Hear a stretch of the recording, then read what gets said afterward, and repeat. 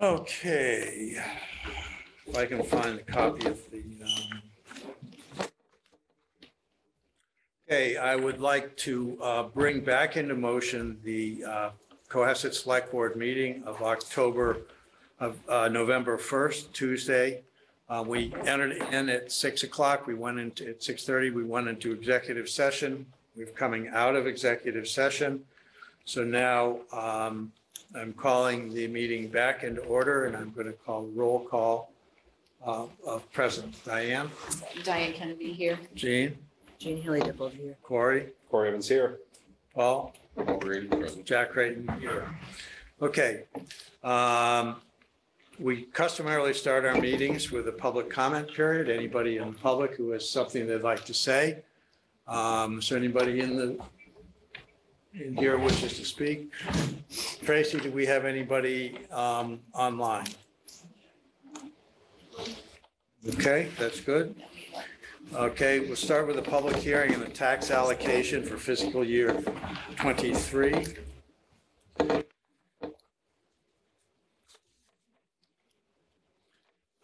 Okay, the select board for the town of Cohasset will conduct a public hearing under chapter 20, section 56, as amended by chapter 79 of the Acts of 1983 on Tuesday, November 1st, 2022 at 7:05. It is now later, it's starting at 7:45 at 91 Sawyer Street, Cohasset, Mass. 02025.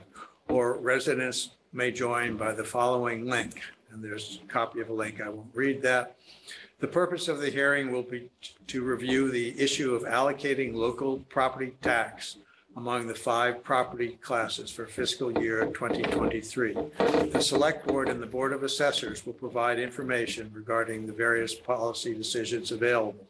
All interested persons and/or parties wishing to be heard will be afforded the opportunity to be heard at this time. And that's by the Cohasset Select Board.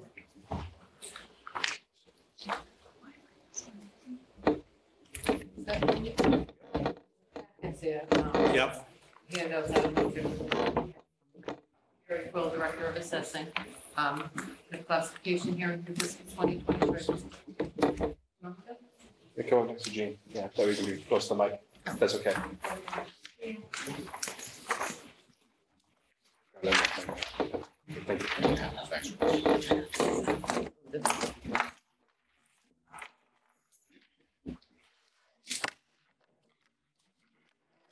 Okay, so the purpose of the hearing is to allocate the tax Why don't levy you over all property. identify yourself again, Mary, for the. Will, Director of Assessing. Okay, Okay. all right, so the purpose of the hearing is to allocate the tax levy across all property classes. The first, Tracy has slides, all right.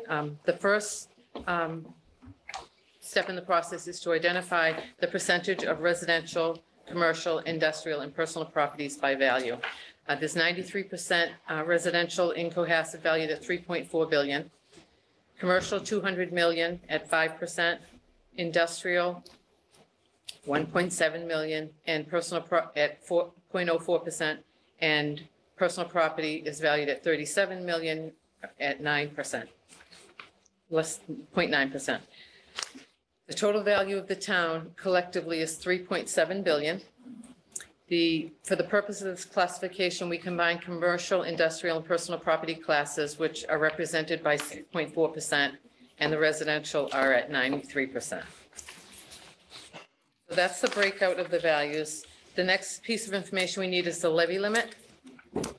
We take last year's levy limit of 41,862,408. We add 2.5% to that, which is 1,046,560. We add a certified growth, which has already been certified by the Department of Revenue at 390,304. That gives us a levy limit of 43,299,272. So in addition to that 43 million, we have to add on the debt. We have the remaining balance on a debt exclusion of 806,623. So for the purposes of this demonstration, our levy limit with debt exclusion is going to be 44,105,895. Parcel counts, we have 3,343 parcels.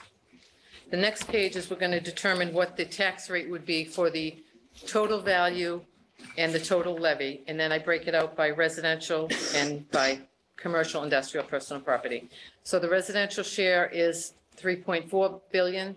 The commercial, industrial, personal property is 239 million, bringing our value to 3.7. If you take the levy of 44,105 divided by the value of 3.7, we come up with an overall rate of $11.80. The current rate is $12.56.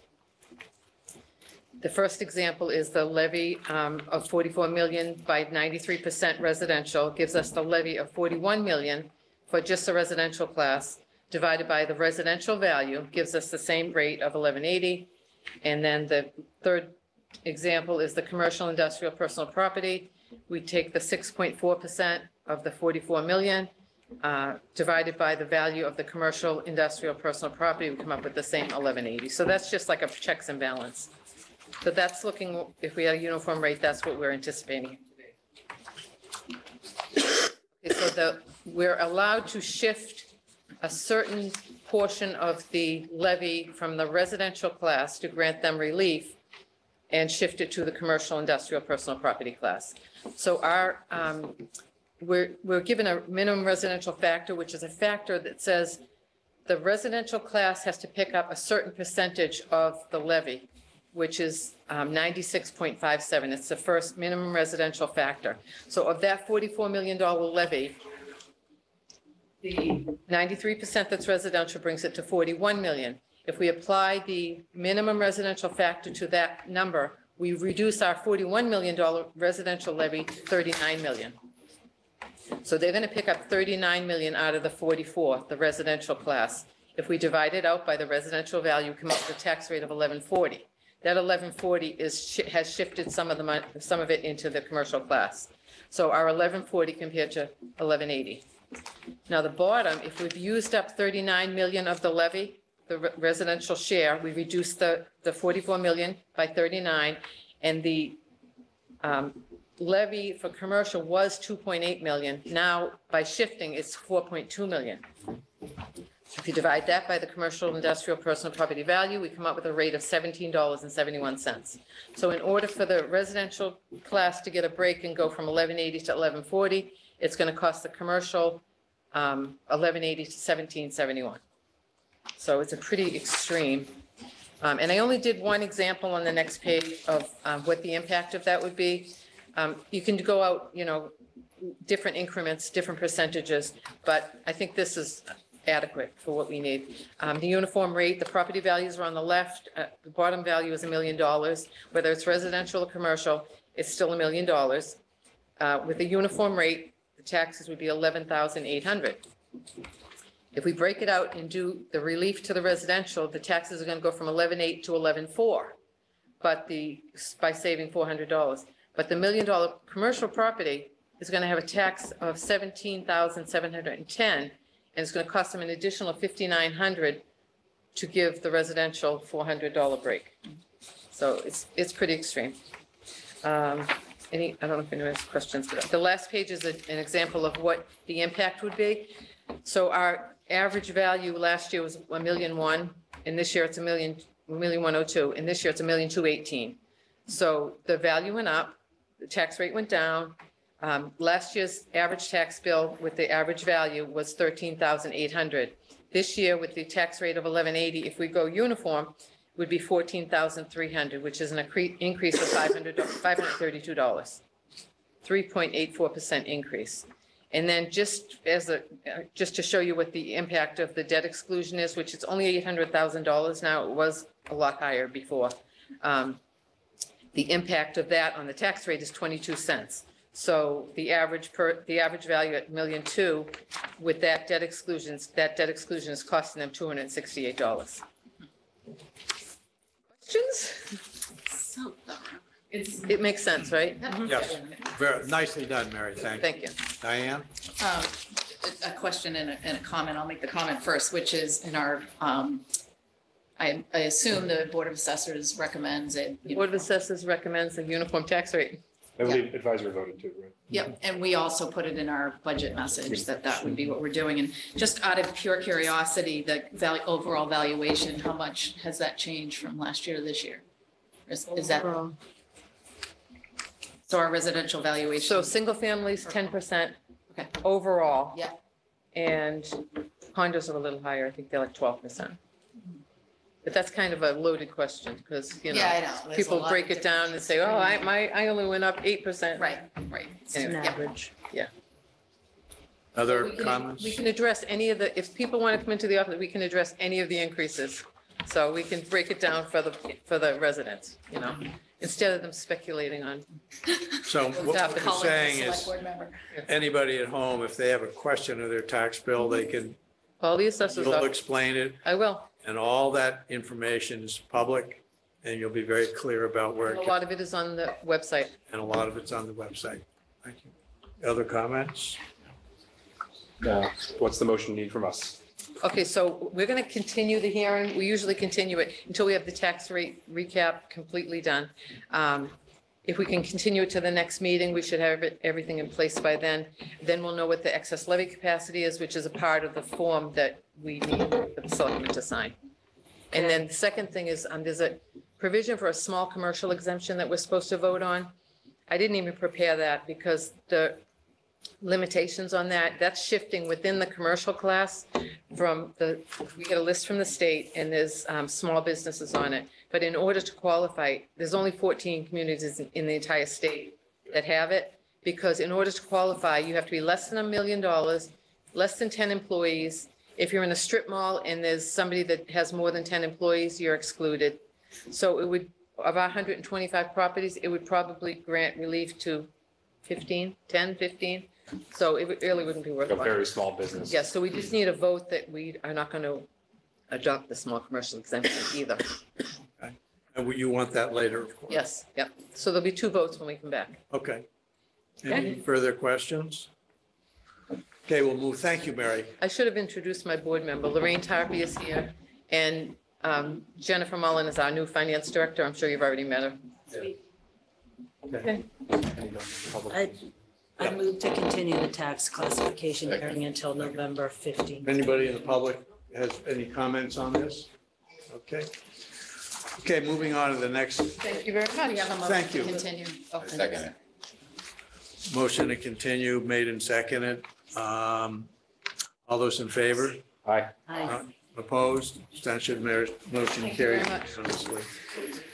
Okay, next on the agenda, Mr. Chairman, wait just a minute, we're moving forward on that. We are discussion of whether the select board should file an open meeting law complaint regarding Russell Benetti email dated 10/25. Mr. Benetti, we're going to open this, but do you have a comment? I would like this to be held in an executive session. Employee or committee members are considered special town employees. And according to the attorneys I've been talking to, I have the right to ask this to be in executive session. If it is not, it's something potentially could damage my reputation, and I intend to sue the town. We have our counsel here. You cannot have it in executive session tonight because you have not posted it for an executive session. You would have had to have done that 48 hours ahead of time. Right. And you would have also have had to have given written notice Mhm. to Mr. Benetti. So we cannot do an executive session tonight. If you want to defer the conversation to another night, for executive session, you could do that. Okay, so we were aware of this. The reason, our attorney is here is because of this. And if we were to go in open session, which we'll discuss, we could not discuss anything having to do with any personal issues at all. We could only discuss the basis of whatever, there was a complaint, a potential complaint based upon things that are already in the public record. Is that accurate? It is, but you are also allowed under purpose number 1 for executive session, a charge or a complaint against a public official can be discussed in executive session, but only if the individual is given 48 hours written notice Right. of that, so. But I'm talking about tonight. Tonight, you could have the conversation in open session exactly as you described, Mr. Chairman, keeping it just to the facts and nothing about reputation or character. I have not gotten any written notice of this.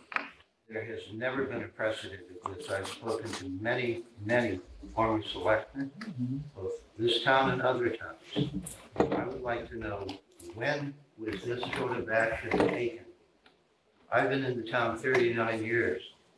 I've been a volunteer for over 30 of those.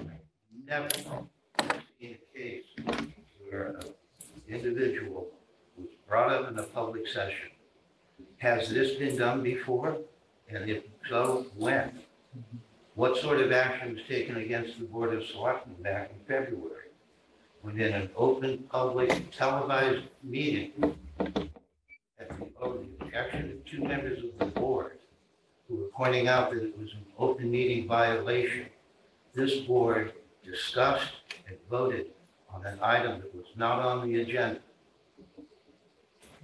If I, Yeah.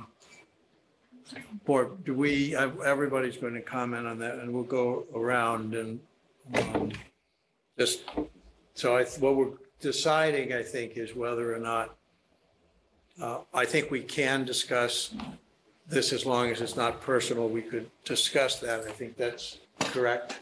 Right. But let's discuss that before we go in and I'll just, does everybody want to speak to that? And Corey, your comment? So one of the first things that happened to me, Mr. Creighton, you probably remember, one of my first things as a board member, brand new to the board, I copied this board on an email, and town council at the time was very generous with me. That was Mr. Durensis, about the correction. So my question for council here is, what is a typical, if there is an open meeting law confusion, what is the typical remedy? What was prescribed to me at the time was we put it on the next agenda, the board spoke about it, and that was the remedy. Is that my understanding of the remedy of something like this? Is that correct? That is typically it, yes. Okay, thank you. Paul, No, okay, I'm newest member of the board. I'm gonna. Diane? No, I would like to make a motion that we defer this per Mr. Benetti's recommendation into an executive session. That I would second that.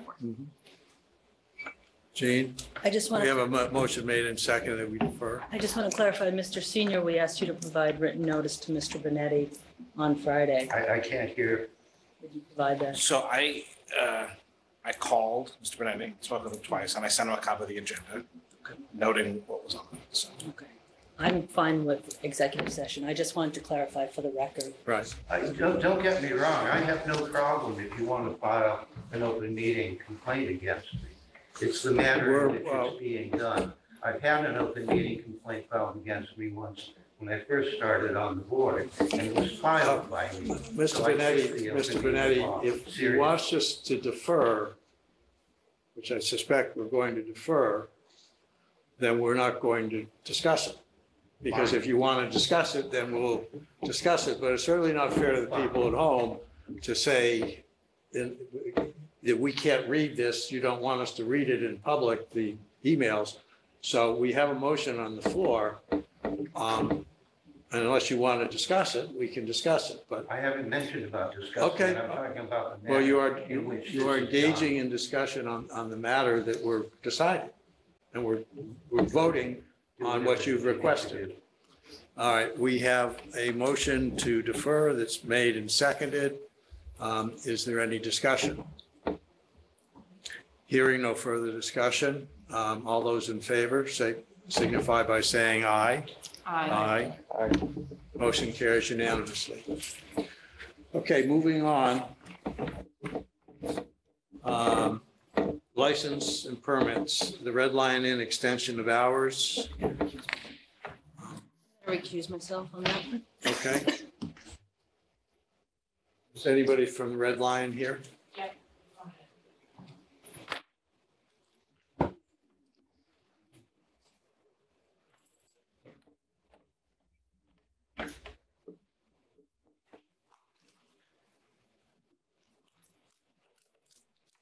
Hello? Good evening. Oh. Are you there? Yes, I'm here. Please introduce yourself. So my name is Tony. I'm the general manager at the Red Lion Inn. And I would like to attend the meeting, and we have a couple of requests for New Year's Eve to extend our hours. So we have a wedding on New Year's Eve, and the wedding is going to be at the barn. So we would like to extend until midnight, until 12:15 a.m. And after the wedding, they have a party at the Jazz Club, and we would like to extend hours until 1 a.m. Okay. Questions and comments from the board? Just for clarification, because in our packet, I think we had an old notice, but this is a request for New Year's Eve, 12/31/22, for the barn till 12:15, the Cave Jazz Club until 1 a.m. Is that right? Okay. Yes. Yeah, that's correct. I have July 10th, 2022. I'll move that we approve the extension of Well, hours at the Red Lion Inn for New Year's Eve in the barn until 12:15, and at the Cave Jazz Club till 1 a.m. Do we have a second? Could you repeat that? I'm sorry. Again, Yeah. I'm still confused by the two different documents. Sorry, I didn't even know there was a second document. I just opened up the wrong one, but I wrote it down. So, Do you mind if I There's- just ask Tracy? nope, Is this just the wrong one that got in the package, just a technical back and forth, and we have the right one? So they're looking for the barn till 12:15, the Cave till 2. Do you have that just right there? So we can just read it? All right, and we'll put this in the record, just so we have it. There you go. Yep, Red Lion New Year's Eve extension hours. Cave until 2:15. One. 1 a.m. in 1 the a.m. under the Cave cave. So is this what, 1 a.m. So the Okay. cave's, is he still here? Yep. The cave's still 1 a.m., sir? Yes, And bar until 2:15, 12:15. 12:15. 12:15. When And did that's- you, That's for one night only, right? Just for yes, for the New Year's Eve only. Yes. Same thing they do. Yeah, like I said, we've got about 5 different documents. Yeah. This one. when did you book this wedding? This wedding was booked last year. So this is one of the, what we call the COVID extensions. That's correct. Yes. Diane, I got it. I second Diane's motion. We have a motion made and seconded to extend the hours. We just took that sheet away. My apologies, it's 12:15. 12:15 In the and barn, to the 1 barn, a.m. in the Cave. and 1 a.m. to the cave. Sorry, the cave until 2 o'clock, 2 a.m. About So sorry. Yes, 2 a.m. The cave. 2 a.m. I amend my motion. Okay. Okay. Tracy, you're clear about what this is? You've got that? Okay. All right. Is there any further discussion? So the votes, can we just redo the vote from scratch? Yep. Yep. Go ahead, Do you want me to withdraw the motion? please. Yeah, I withdraw my original motion. I move that we approve an extension of hours for the Red Lion Inn barn for New Year's Eve, 12/31/22 until 12:15 a.m. and for the Cave Jazz Club until 2 a.m. That's Have correct. a motion. Do we have a second? I will second that. We have a motion made and seconded. Is there any further discussion? All those in favor signify by saying aye. Aye. Stay. Opposed? Did Paul abstain? Okay, it, 3 in favor, 1 abstention. May I make a comment that in the future, now that we're past COVID, the reason in which the hours are restricted in that location is that was a condition that allowed that barn, which is an entertainment venue, to be Right. built and permitted. So, and I think there's some deference to the fact that it was New Year's Eve, but I would caution you that when you're speaking to new users or renters for your space, not to tell them that they can expect to kind of come before the select board and get these types of exemptions to the laws. The laws were put into place for a very good reason, to protect the residential neighborhood, and a lot of concessions were given to this venue in order to do that, and we would probably suggest that you should respect those in the future. So just kind of keep that in mind, Tony. And thank you very much. Thank you. And by the way, we noticed that you're doing a nice job, fixing up the roof and all that. So keep up the good work. Thank you so much for your support. Okay, we have the Holiday Stroll Chamber of Commerce, 12/10/1022. There's approval of the event, and there's a one-day entertainment license, and we have our chief. Good evening, board. I've been working with Sean Cunning on this last week and was with him today. I'll talk to him today. We're just looking for approval on the date. We're still ironing out the traffic details. We didn't include a full packet for this event for security reasons. We didn't want it in the public realm, but everything is well under control, and this is a known commodity, and recommend that be approved. Okay. Any discussion from the board? No, I move that we. Wait, Gene, Tracy's anybody look? No, okay. Chair would entertain a motion. I move that we approve the holiday stroll event for December 10th between the hours of 5 and 8 for setup at 3:30 and takedown after 8 p.m. in the Cohasset Village. And you want to include the one-day entertainment license? Sorry, I will do that next. Well, we can include it in this motion. As well as the add-on entertainment license for the same time period. Is that correct? Between 5 and 8 p.m. Yes. Thank you. We've had a motion made and seconded. Approve the holiday stroll on 12/10/1022, the event, and a one-day entertainment license.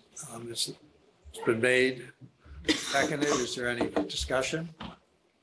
Hearing no further discussion, all those in favor signify by saying aye. Aye. Opposed?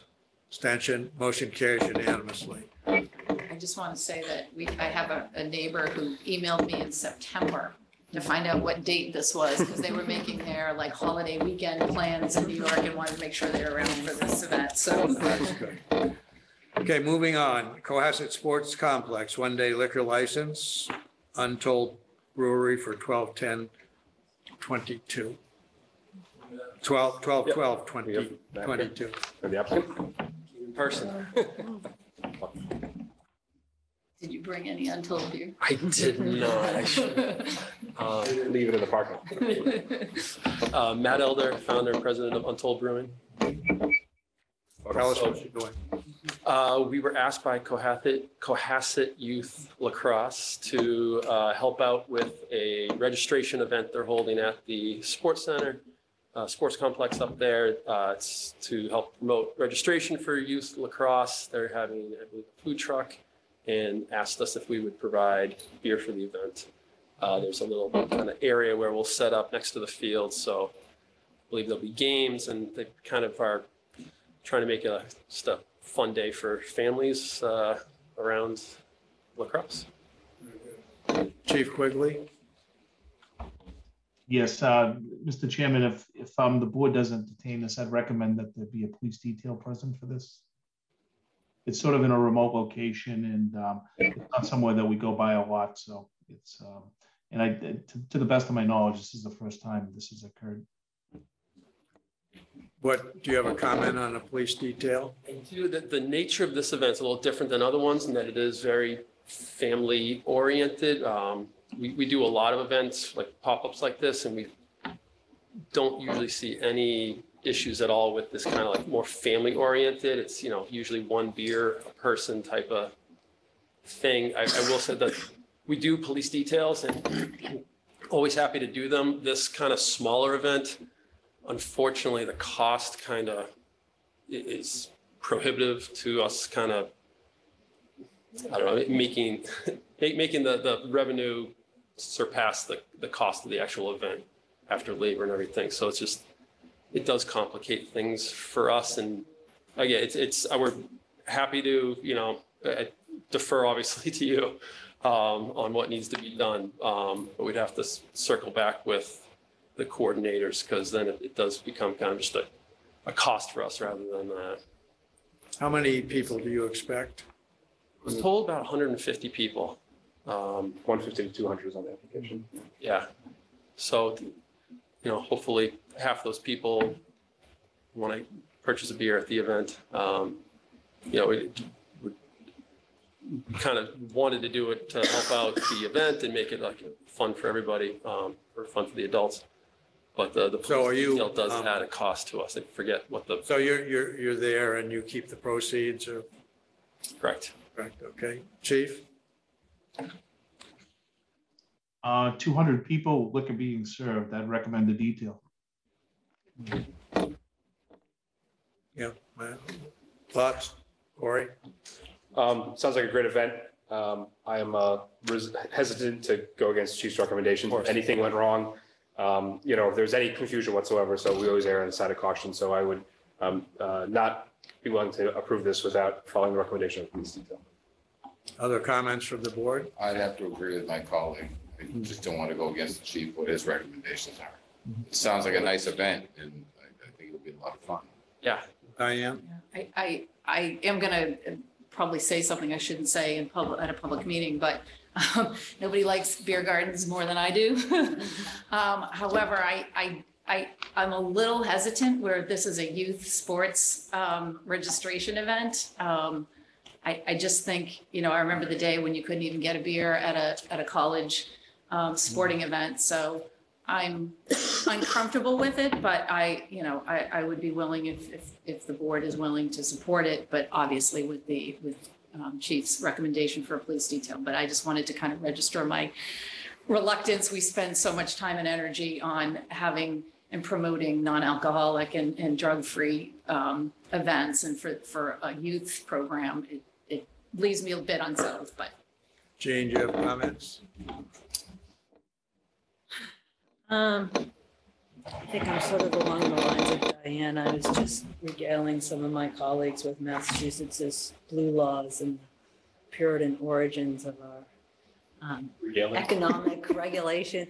That's neither here nor there. I do appreciate all that Safe Harbor and those who support it, including members of the select board, have done to try to encourage safe drinking and not mix youth and drinking as much as possible.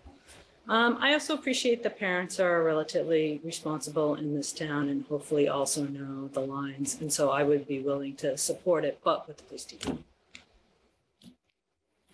My personal opinion is I would support it with a police detail, but I would really have to echo part of Diane's sentiment.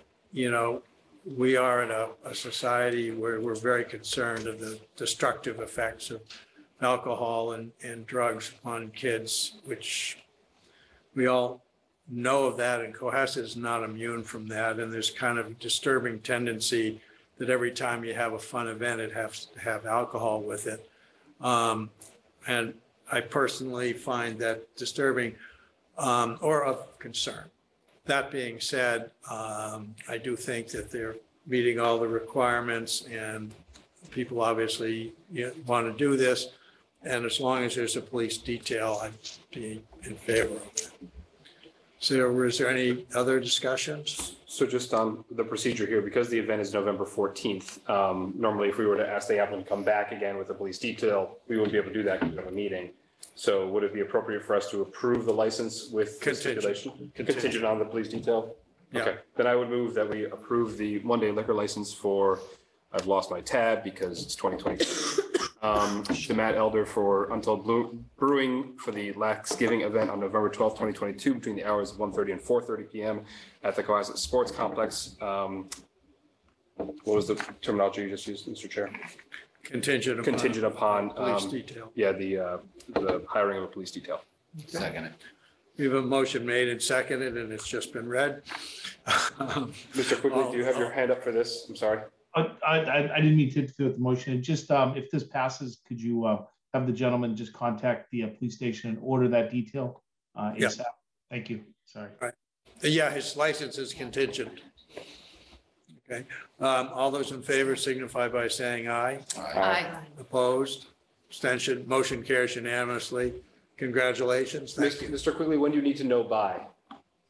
We just need to know who, who's the billing information and, the particulars. So we need someone to actually physically order the detail, make the call to the station. So we just need a point person really, but, this week is fine anytime. We'll have the time later. Okay. Yeah. Good. All right. Thanks, Matt. Thanks so much. Thank you. Thank you, Matt. Thank you. Thank you, Bud. Thank you, Chief. Okay, moving on. Alternative Energy Committee update. Tracy. Oh, there she is. That was a really So- fast switch that was jarring. Yeah. She's ready. Chief Quigley. She's ready to go. All right. Tanya. Go. Hello, everybody. If I could have the screen share enabled, I'll quickly give you our quarterly update. This is our fourth quarter update for 2022. And we're going to focus on an update on the initiatives that you asked us to pursue at the beginning of the year and let you know where we are on some of hopefully votes coming down the pike for you. Thank you. Okay. And here we go. All right, thank you for having us. As always, we're going to touch upon the status of solar energy arrays, talk about the electric school bus demonstration project. None of this should be new. Again, it's an update. Electric vehicle charging stations. The Alternative Energy Committee does have a recommendation on charging for the charging stations, and microgrid update, mainly to talk about what you need to think about, or what we'd like you to think about for 2023 and what direction we should go there. But we continue to find opportunities. We have our full team. Thank you for the political appointments. They're very passionate people. This is us in front of the solar panels. It's a great team. Steve Winter, Josh Staunton, Pat Gooding, Michael Schmidt, Debbie Cook, and Chris Olufsen is our newest member. And they each have taken on topics that they're championing. So our topics are solar energy array turn 5, the electric school bus demonstration coming down the road. See what I did there? Electric vehicle charging fees and the microgrid project. And again, it's an update. So landfill celebrated its 5th year of operation, turned 5, and we're very happy about it. And it has saved the town $300,000. We are averaging around $55,000 to $60,000 a year in savings. And this winter, those savings are going to basically double on a monthly basis because of what just happened with the electricity rates. They're going to be hugely expensive. So we continue to have a fixed price with that landfill at 8.8 cents. The credit we're going to receive is going to be around 42 cents for every kilowatt hour that's produced. And that's going to create probably close to $60,000 for the winter months. So it is doing its job, and we'd like to do more of that. So happy 5th birthday to our solar energy array. What else can we do? Well, the town library is replacing their roofs. The key problem we've had is roofs. They're just, a lot of our buildings have roofs that are too old or too small, but the library is replacing their roof. We asked for an indicative bid. We could get almost 100 kilowatt system on the roof, and we could save between $7,000 to $14,000 per year, possibly more at the winter rates that we're going to see this year. So we could be on the higher end of that if we wanted to pursue that. We'd have to just think about, do we go forward with a Chapter 30B procurement, or do we go through Power Options, which is a municipal aggregator, and because they're doing the municipal aggregation and procurement, we would not need to do a Chapter 30B procurement. You could do that without town approval at town meeting about leasing the roofs, but that's always a good idea to go to the town meeting anyway. So this is something, you don't have to decide this now, but it's just an opportunity as roofs get replaced, we should be thinking about putting solar on the roofs. And we've talked to you about the 3rd-party opportunity at Stop and Shop. We have gotten a letter of intent from the town. Thank you. We are waiting for town council to review the credit purchase agreement. This is not as lucrative. It's 5 times the size of the library and has around the same projected savings, but it could be guaranteed savings if that's what we wanted to do. So, there are still ways we can keep saving money. We just need some guidance, direction on how to proceed with that. But our job is to bring you these opportunities. We are continuing to move this one forward because it's an easy one and it's going to get built. The problem is we are getting caught in the queue. So National Grid is in the midst of a cluster study tied to the substation. That's our feeder, where our feeder line comes from, and everything is getting bogged down. And so I think we told you that one of the projects had gone into the queue and got a $500,000 price tag to connect to National Grid system, which is crazy numbers. It's just crazy numbers. They've backed off of that verbally, but we still have interconnection challenges. But all of that said, if you don't try to get the project going and put it in the queue, and it's at no cost to the town, we're not going to get any of the savings. So we may as well try and be there ready to go. And some of these projects might squeak by. So that's on the solar. We've saved a lot of money and there's more that we can save. Tanya? Yes. Yep. Diane? Sorry, Diane, I just have a question on the previous slide. Yes, the Stop and Shop proposal. Why would that be beneficial to the town if it's on private property? So the town can purchase electricity from a third party. Got it. Without going through a 30B procurement, because the town wouldn't be leasing the roofs. And basically this could be structured as a deal where either the town buys the solar power at a price, and then the town would get a credit from National Grid on the bill. And as long as the credit is bigger than the price we're paying, we make money, we save money. So that's what we're doing now with the old landfill. We're buying the electricity from the old landfill at 8.8 cents. We're getting a credit from National Grid starting today at 40 cents a kilowatt hour for every kilowatt hour produced. And that means that we are saving money because we're buying electricity at a lower rate. For a third-party site, it's the same thing. It's just, it's not our land. It's another site, but because somebody else is getting a lease payment to put the solar panels on their roof, we don't make as much money. We don't save as much money. And the other thing is because it's on a third-party site, the credit that comes from National Grid is lower than if it's on a town site. And that's just based on the Massachusetts state rules. So we still would have a net savings and it could be guaranteed on the Stop and Shop roofs. And that's why we would do it. Tanya, we have a question. So how's that broken down, Tanya? What's in it for the owner of the buildings? I don't know. We have an offer from Palmer Capital to sell us a credit at a guaranteed percentage savings rate. So we'd have locked in savings guaranteed no matter what happens to the credit, if it goes up or down. We don't have any insight into the rest of the arrangements. We don't know what they're paying for solar. We don't know what they're getting for the SREC. We don't know what they're paying their contractors, and we don't know what they're paying the building owner.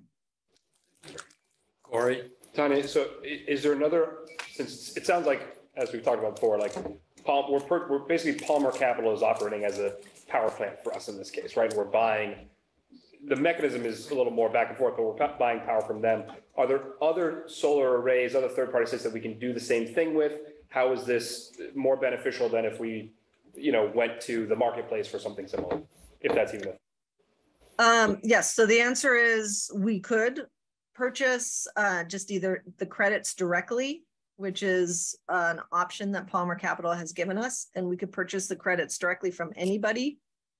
Palmer Capital, assuming they can connect to the National Grid system, says they're going to put these solar panels on no matter what, and that they can find a market to sell them to other municipalities or other business owners, and they would get that credit. So it's just a question of, do we want the credit for a lower price to have net savings? But there is a market for buying it from others. And this is a little bit more favorable than what we could get from others. We know that based on the bids that we received. Thank you. Because remember, this was part of the bidding process we went through in 2020. Okay. Go ahead, Tanya. Okay, but great questions. Electric school bus demonstration project. Tomorrow night, I believe the school committee is going to vote on whether or not to proceed with it. Once they vote, assuming or hoping that they move forward with this project, which we think is a no-brainer, it would then come to you and capital budget for approval, probably also the advisory committee. We're lining up meetings. But this is an opportunity we've talked about before. NLX has offered us an opportunity to lease an electric school bus, which normally costs 3 times the amount of a diesel bus, to basically lease it for the same price as or less than what we're paying for diesel buses. We've told you about this opportunity before. We had to go out to an RFP to make sure it was competitive, and by far it was the best opportunity in price, and you know, they're very qualified. They have 1,500 electric buses leased or managed. They've offered the option to own 1 electric school bus, or either own or lease to own to the town. It's priced to be competitive. I'll show you on the next screen. They've included all maintenance and fuel costs are included in the lease. Plus they manage the charging times, and they basically would manage the bus charging around the times when the school needs the bus to make sure the bus is fully charged when it needs it, but to be able to potentially sell as a demand resource into the grid, which is why it's a demonstration project. There's around a 12-month lead time. So we are now past our hopefully September date, but we still have a time frame where we need to get in front of more than $1 billion of money that's going into the electric school bus market, thanks to the EPA grants, which were just awarded 2 weeks ago. So school committee is reviewing. Hopefully they'll vote to proceed. If they do, this will come back before you for a vote to approve. And we just wanted to get this in front of you now so you had all the information. This is what the offer is from NLX. We could just do a 5-year lease at an annual price of $25,000, a 7-year lease at $25,300. We could do a lease to own, which is more expensive, for either 5 or 7 years. And right now, given what's budgeted or what is being looked at as being budgeted for the diesel buses this year and next year, this is a savings of potentially $3,000 a year because it includes the maintenance and it includes the cost. So they've done a very good job really getting the price down. So it's a no-brainer for us in our minds. It's a lower cost than leasing a diesel bus, even though the electric school buses normally cost, 2 to 3 times more. And it gives us the opportunity to test it out, gather information, understand what the maintenance costs are, understand what the fuel costs are, understand what the challenges are, understand if there's a range issue. So down the road, no pun intended, the state is definitely going to be pushing electric school buses. The federal government is giving out $5 billion in subsidies for school buses through the EPA that was granted through the infrastructure bill.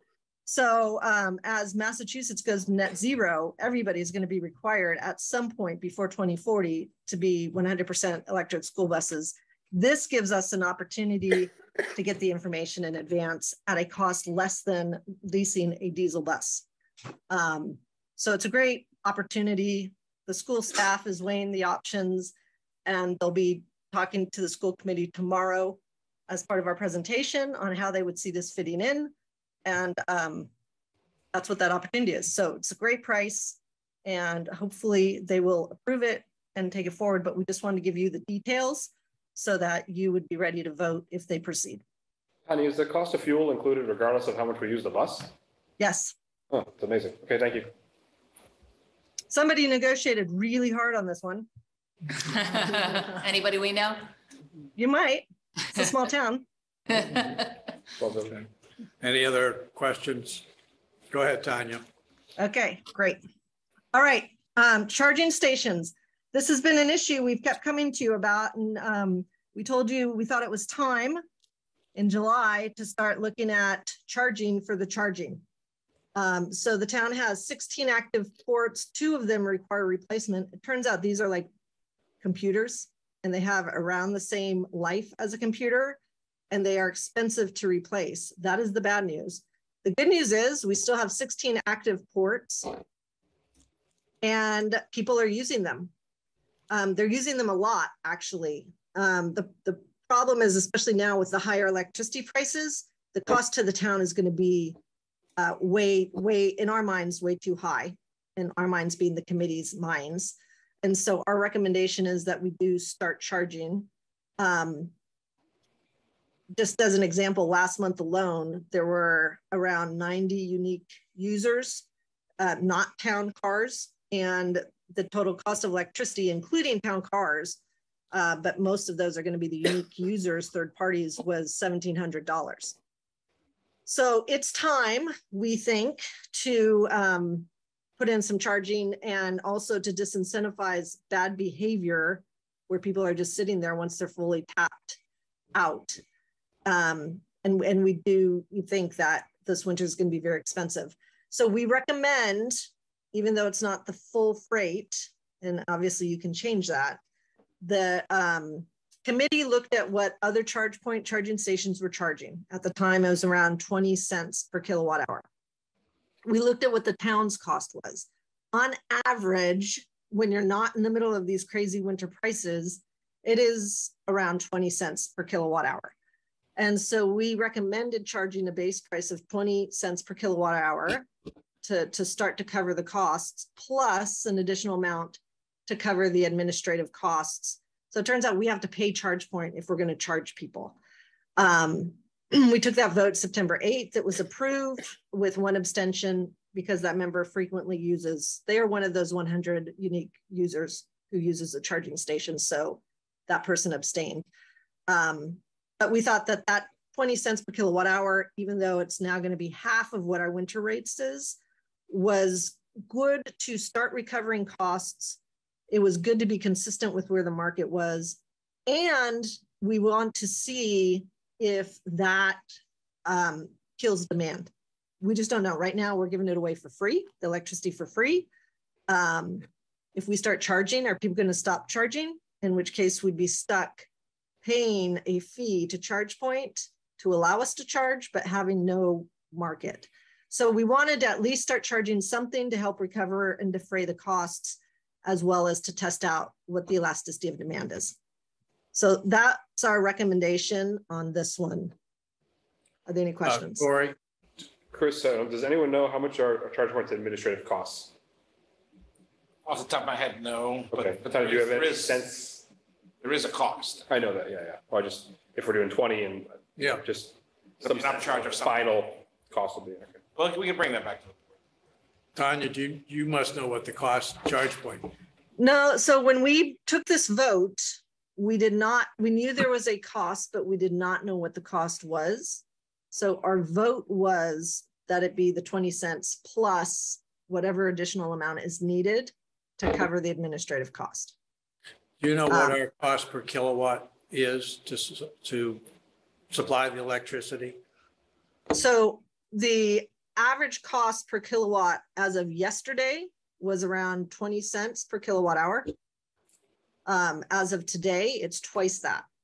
So the electricity cost alone, right, we're starting to cover it, but we're still not fully covering it with this recommendation. However, we did want to make sure we do cover whatever ChargePoint's administrative costs are, which we don't know what. Michelle was looking into that, and I have not heard back from her what those are. Okay, Paul. So you said we're headed up to around the 40-cent range? Yeah, when we took the vote in September. Now it's up around 40, right? It's now at 40, yes. Our contract, our energy contract spiked like that. We have a contract for electricity that stays stable. We're in a 3-year contract. You want to cover administrative costs. You want to cover administrative. 20 cents, I think you're giving it away still. So that's just my thought. Well, but hold on, are we, Chris? Because if we have a fixed price contract, I can't imagine it's at 40 cents.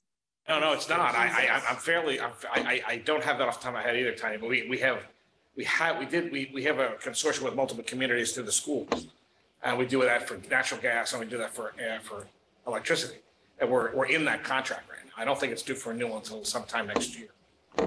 I think that's a fact that we really need to understand. Because I don't imagine that well, let's find out what the facts are first. So, okay, go ahead, Tanya. Sorry, Any just other a quick, comment? no, I'm just a sorry, quick Diane. question in that, like, do we actually need to take action on that, or is that something that can just take place internally in terms of setting No, the the price? board has to We do set have up. to take a vote. I prefer the board take a vote on that. Well, we could kind of say, number one, do we think we should start charging? We could Yes. take a position on that, Yeah. and then we could figure out what it's going to be later.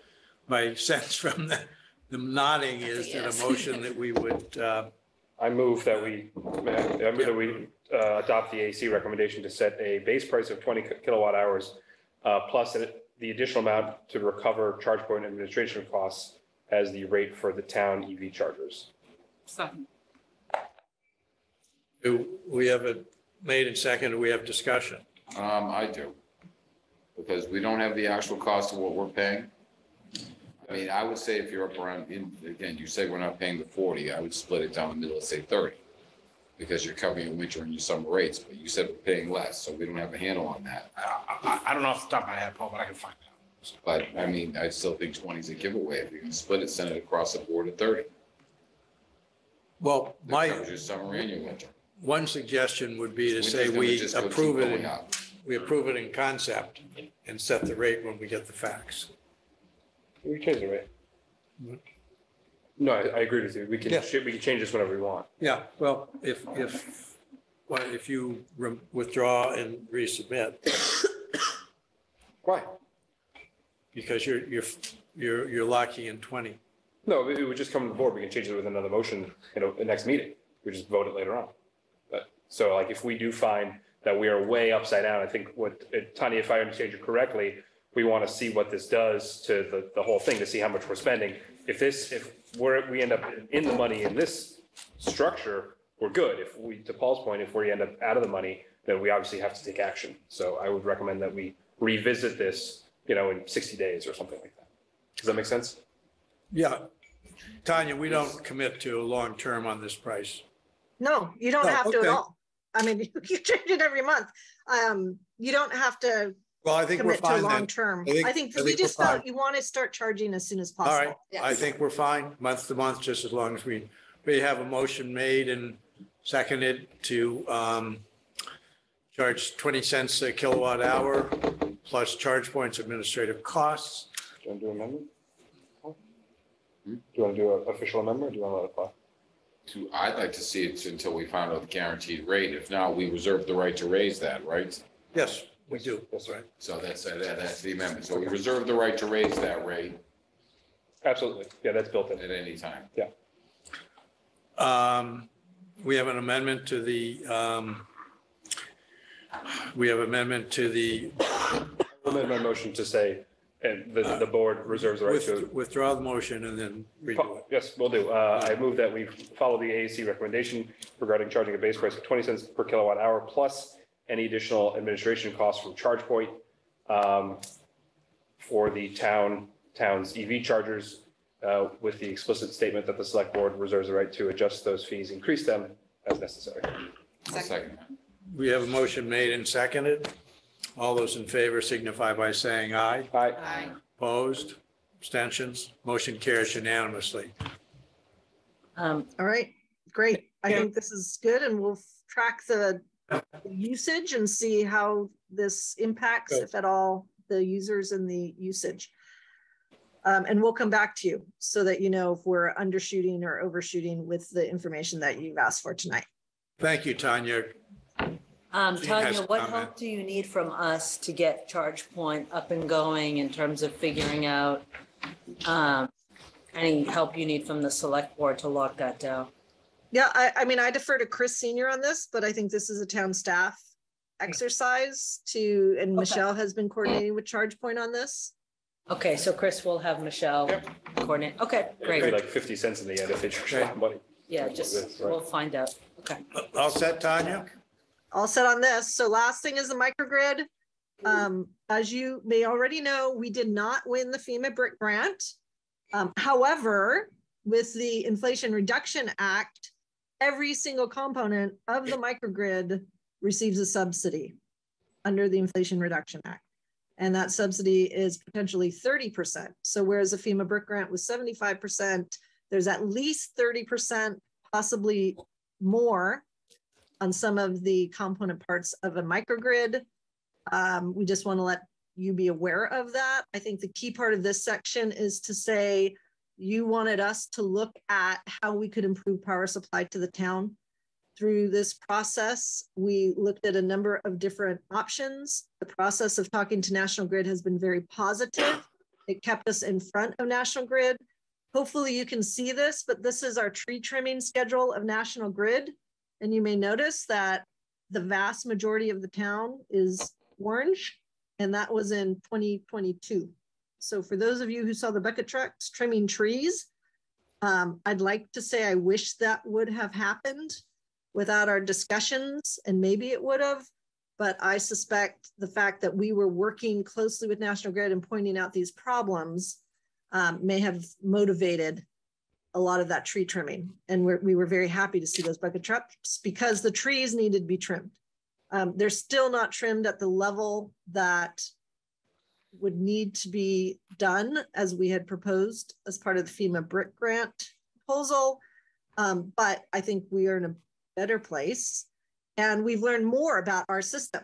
So anything that's in green on this map is bare tree wire. And that includes everything that runs down Sawyer Street, everything North Main Street. In fact, all of the streets that have the worst reliability in town are bare wire. And that's the existing metal wire. The tree wire, as you can see, is sheathed. It's protected. A tree branch touches it, nothing happens. Squirrel jumps on it, nothing happens. So part of our problem is the fact that we have a very old system. And a lot of the proposal for the microgrid was replacing that downtown core area with tree wire versus the existing bare wire, which is in this map in green. So because of the Inflation Reduction Act, pen being handed to Joe Manchin, nearly every aspect of that microgrid is now covered. And one of the things that you should be aware of is it used to be all tax credits for wind and solar. It's now not just wind and solar. The bill is technology agnostic. That Inflation Reduction Act is actually an energy policy act in disguise. It expands beyond wind and solar. It's technology agnostic, and perhaps most importantly, it gives a direct payment directly to municipalities. So previously, the incentives were tax credits. You had to work with a developer like Palmer Capital or Select, who had tax appetite to realize those credits. Now, a municipality could invest in solar alone and receive a 30% check payment from the federal government. So this is like a grant. It just happens to be a law. And there are now direct payments could go to municipalities that want to do the investment directly.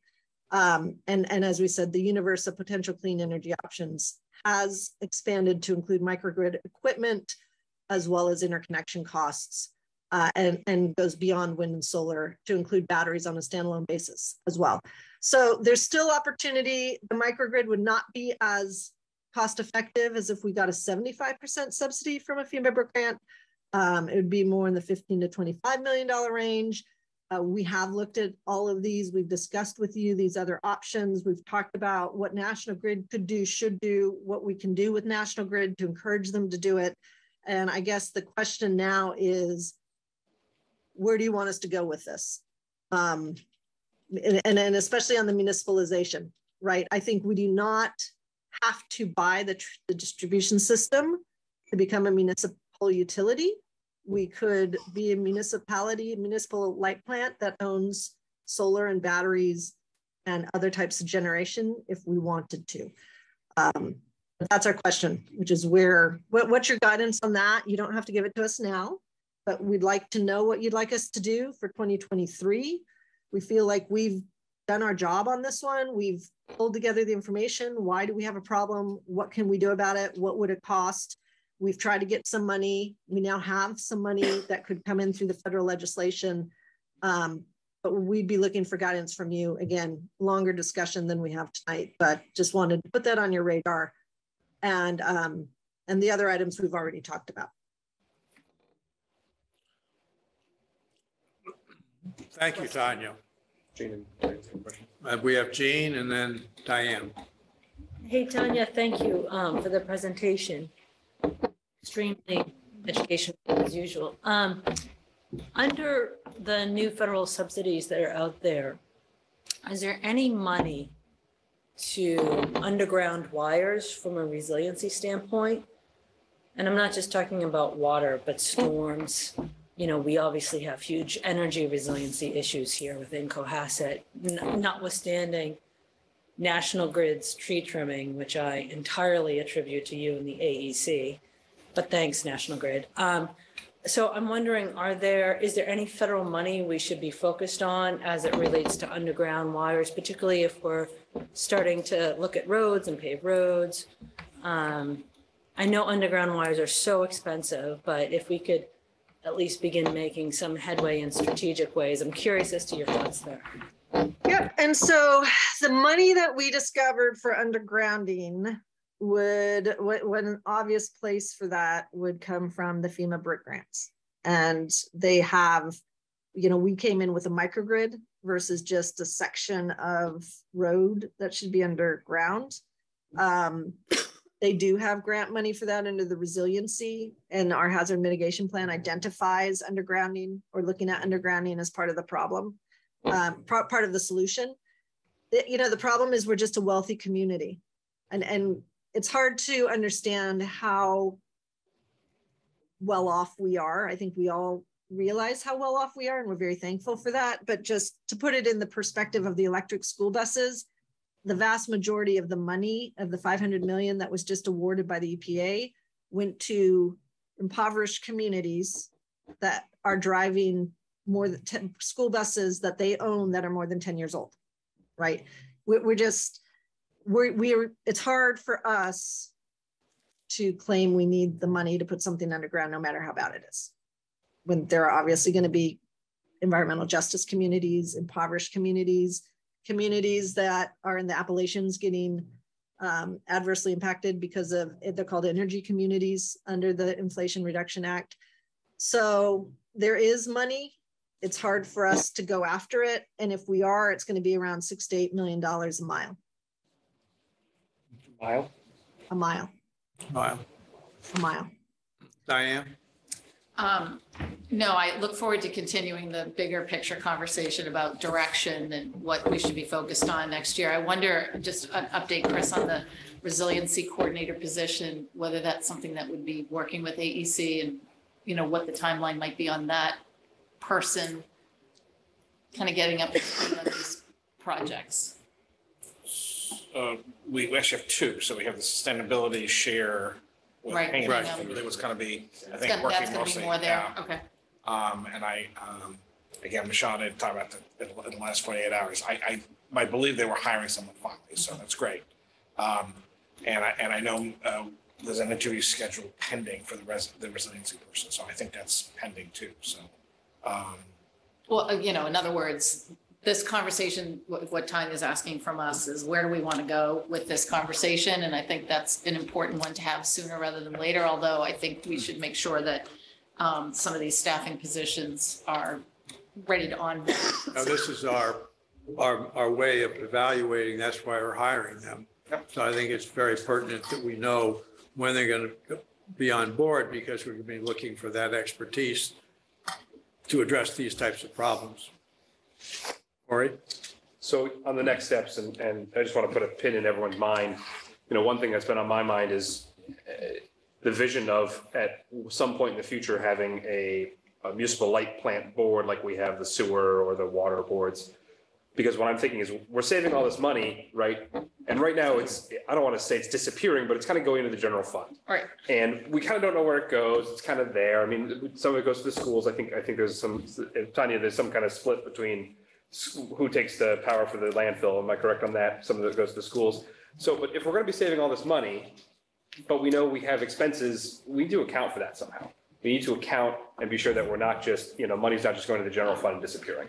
And I think that Reinvest. establishing either a revolving fund or its own separate thing, just like we have for water and sewer, would make a lot of sense here. I know it's kind of complicated, but if we want to do things more aggressively, it also gives us a funding mechanism. It gives us a way to, if we want to underground, we have a funding mechanism that we can use for that. If it's, its own enterprise fund, basically. So just pin in that. Right. Other comments from the board? Jane? I would be open to something along the lines of what you're suggesting, Corey. I think that the first step with that, from my perspective, is figure out legally how we get that up and going. I think the funding will come. I think it's more a question of how to push that out, because that could take a lot of money, a lot of upfront capital costs on our side. Well, I'm hoping even for Legal fees and the state regulatory process. I mean, anytime you go through those sort of things, it just takes a while. If we're going to be if we're going to put like solar panels on the library, we're going to be saving all this money, like sorry, Chris. I don't want to minimize the savings, they're great, but what Tanya was showing was $7,000 to $14,000 a year, which is something, right? Right. But it's not enough to fund some major program. And same thing, what we're saving on the landfill is great too, but it's about $40,000 a year. Again, I'm not minimizing that. It's great, but it's not enough to fund a major initiative. I guess I'm thinking also about like maintenance though. I mean, you've got inverters, you've got panels, I'm thinking about we don't own any of it. So. Right, but if we do start owning, I guess that's to your point, Gene, about if we start having capital need. Okay. Yeah, if we own it, we should be putting it. I think if you're going to set up something like that, it's extraordinarily capital expensive, and it's a major thing. It is something we might want to consider.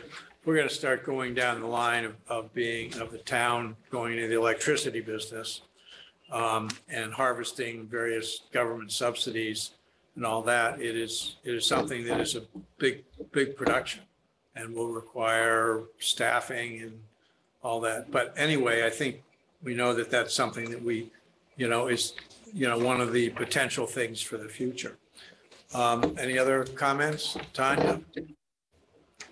I would just say, again, it adds up. The opportunities add up. And I think the solar energy array in 12 months is going to save the town $100,000. Even if we don't own the assets, right? But we have the savings from multiple assets, somebody needs to oversee it. And examples of the folks we're bringing on board, sustainability, maybe other, that could be funded from the savings. So being able to account for it properly, I think, is something we should definitely be thinking about, because we're just at the beginning. We're in a money machine right now. Even though we are a wealthy community, we still have a lot of opportunity and incentives to be able to grab. And if we don't pick it up off the street, somebody else is going to. So I think whatever structure we need to do to be able to move forward and operationalize and implement to realize these savings for the town, that's what we should be thinking about. And correct me if I'm wrong, and we've had previous discussions, but this is all dependent upon various, basically federal funding coming in to cover all this through grants and various things like that. And so when you say it doesn't cost the town anything, it's because the state or the feds are paying for it. That's what we're focused on, because we like to come to you with no-brainers. But we are not far away from the state starting to put out unfunded mandates, right? The state, Massachusetts, is looking to go net zero by 2040. And they're looking to use the municipalities to do that, among others. So there will be laws, potentially unfunded mandates. They're trying to come out with a carrot first, but I think we need to be prepared for that. So yes, we are going after the money, the state and the federal funding, because we want to try to make it as green in both ways as possible from a money point of view, as well as from an environmental point of view. But we can definitely foresee unfunded mandates coming from the state as the state moves to go net zero. So we're looking to get money in, but protect ourselves from various coercive, mandates, unfunded mandates, which will cost us. Just think that everybody in town should be aware of. That's the whole picture we're looking. That is a strategy that we are working on as well. Other comments from the select board? None. Tanya, thank you, as always. We are more knowledgeable after listening to you. Well, thank you, Jack. And I always enjoy our conversations, and hopefully the school committee will vote to proceed with the electric school bus demonstration project, and you'll be able to get it on your agenda as soon as possible to approve it. Just time is of the essence on some of these opportunities. So thank you, everybody. Appreciate the time. Yeah, thank you. Now, moving on, we have the sidewalk charge discussion. Has everybody read the latest charge? And are there any comments on it? Corey, I think, or this is your work, right? Yeah, so Gene had some great edits which I Yes. incorporated. There were 3 spots, I think, if I recall, that we wanted to get board feedback on. The first is the number of select board representatives. I had originally drafted it as 1, Gene recommended 2. And the question I guess we have for the board, if this is right, is basically, you know, if there's 2 people that really want to be on this committee, you know, we can certainly do that. I think in my original drafting, going back and forth in my head, leaning towards the giving another seat to a resident. You know, sometimes if you have 2 select board members, scheduling can be a challenge, but I'm certainly, you know, I think if there's 2 of us that really want to be on this, I don't include myself in one of those groups, then, you know, we can certainly have 2. That's the first question. Okay, but let's, Go ahead. why don't we first say if we're going to pass this charge? Well, sure, yeah, but so the charge, there were just 2 parts where I'd like to get okay. feedback on what the charge said, right? I think they're just those. So one is the number of select board representatives, is that correct? The second one is on the kind of the timeline.